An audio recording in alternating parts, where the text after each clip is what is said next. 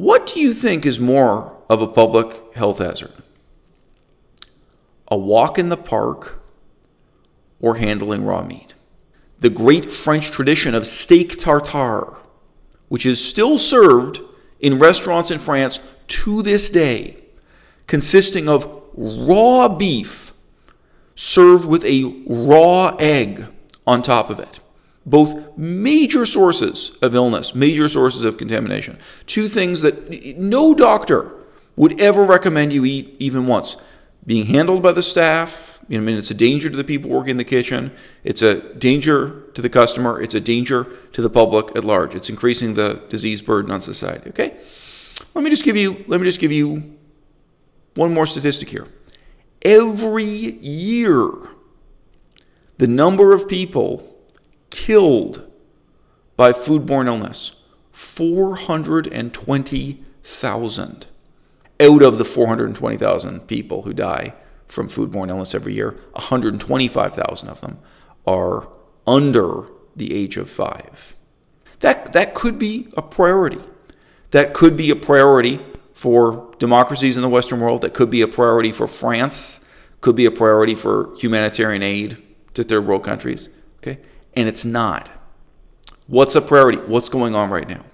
The police in Paris, France, are doing the only thing they know how to do. They're using the same methods that they use to repress and track people who participate in public demonstrations. The ultimate fundamental question we have to ask is not, is this particular decision right or wrong? The question is, who decides?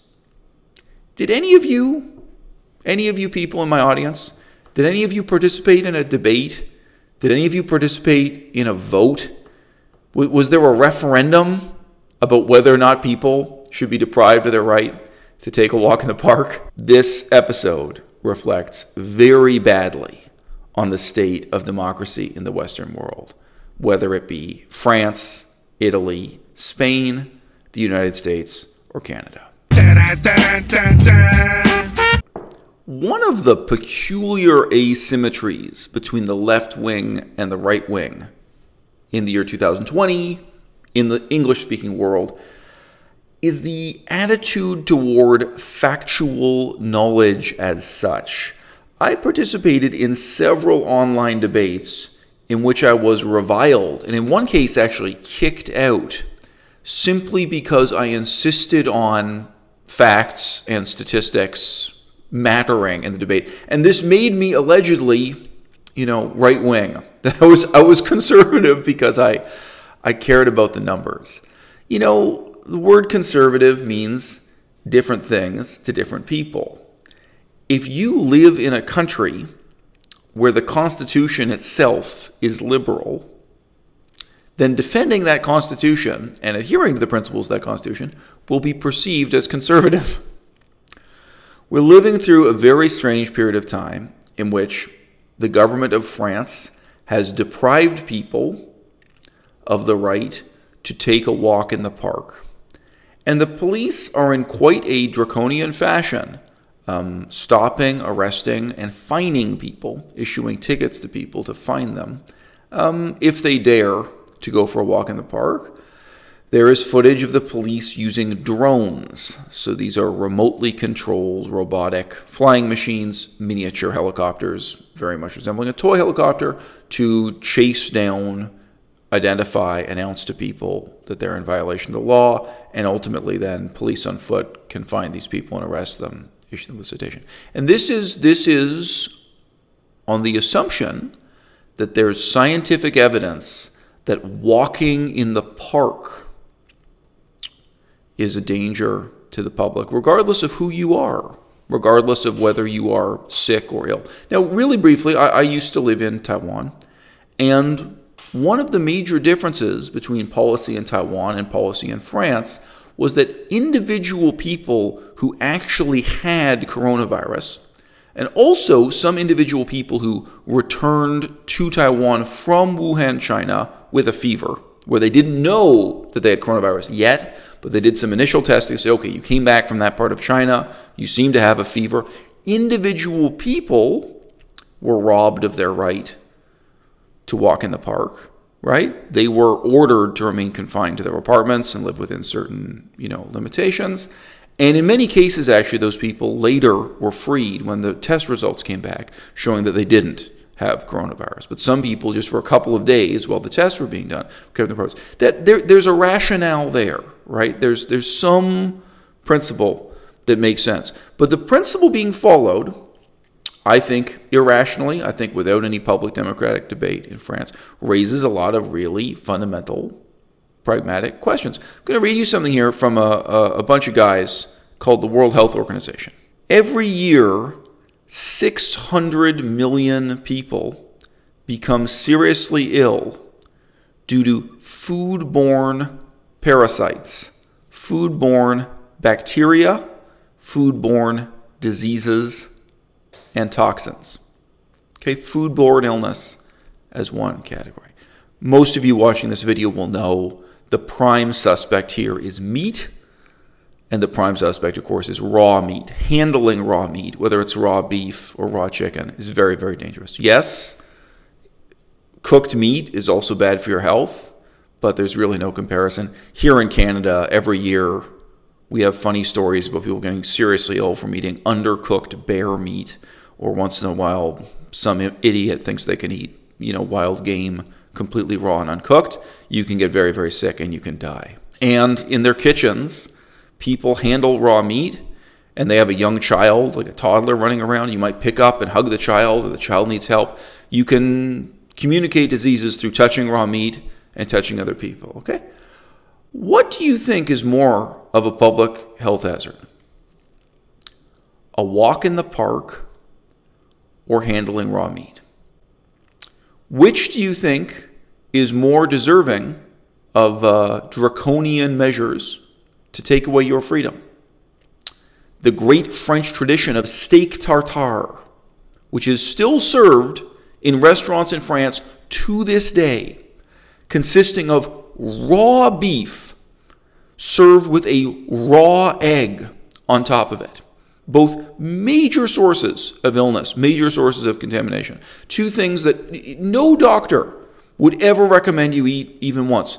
Being handled by the staff, it's a danger to the people working in the kitchen. It's a danger to the customer. It's a danger to the public at large. It's increasing the disease burden on society. Okay? Let me just give you one more statistic here.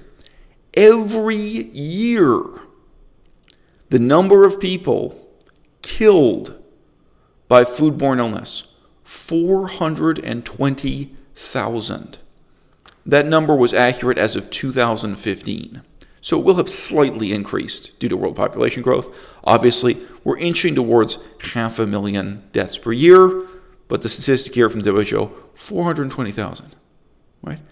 And of those 420,000, disproportionately, 125,000 are children. And I have a memory of this myself. My father once fed me rotten beef. He made beef into burgers. I was a small child. I wasn't vegan or vegetarian yet. And I could tell from the taste of it, it was off. It had that strange fizzing quality. It tasted, had the peculiar taste of meat that had gone off. And my father just bullied me into eating it. My mother was away that day. It was just the two of us in the kitchen, basically. And my father basically said, look, you're going to shut up and eat this meat. It's going to be good enough for you, because he didn't want to cook anything else. And he ate it himself, too. And I got seriously, seriously ill. It really, I was really stricken. Whereas my father was barely affected by it at all. I think just partly due to size and robustness. Eating meat that's gone bad or meat that's contaminated, it will have a more devastating effect on a child than it will on a large adult. It's my unscientific opinion, but whether or not that's my my mere speculation, out of the 420,000 people who die from foodborne illness every year, 125,000 of them are under the age of 5. That could be a priority. That could be a priority for democracies in the Western world. That could be a priority for France. Could be a priority for humanitarian aid to third world countries. Okay? And it's not. What's a priority? What's going on right now? The police in Paris, France, are doing the only thing they know how to do. I recognize that they're trying to help, but they're using the same methods that they use to repress and track people who participate in public demonstrations, right? These are the same drones that are recording the faces of who participates in an anti-war march, or who participated in the Yellow Vest protests, right? These are the same methods of public repression. This is the same police state. This is all they know how to do. If you ask the cops to solve the problem, this is what they know how to do. Force you to leave the park, force you to go home, chase you down, give you a ticket. Okay? This whole hilarious episode of how Western democracies responded to coronavirus, which was, at first too little and then too much but too late. Let me tell you something. I flew in from Taiwan to Vancouver at the time when the authorities in Canada should have had really serious screening for me and everyone else on that airplane coming over from China to Canada. At the Taiwanese side, they had all of the safety measures in place, including taking my temperature and really checking if people were healthy. When we arrived in Canada, not a goddamn thing. There was no interest, there was no process, there was no procedure. I wasn't even asked one question verbally, and nobody took my temperature with any. There was no interest, right? And then what? A few weeks later, close every coffee shop, close every business.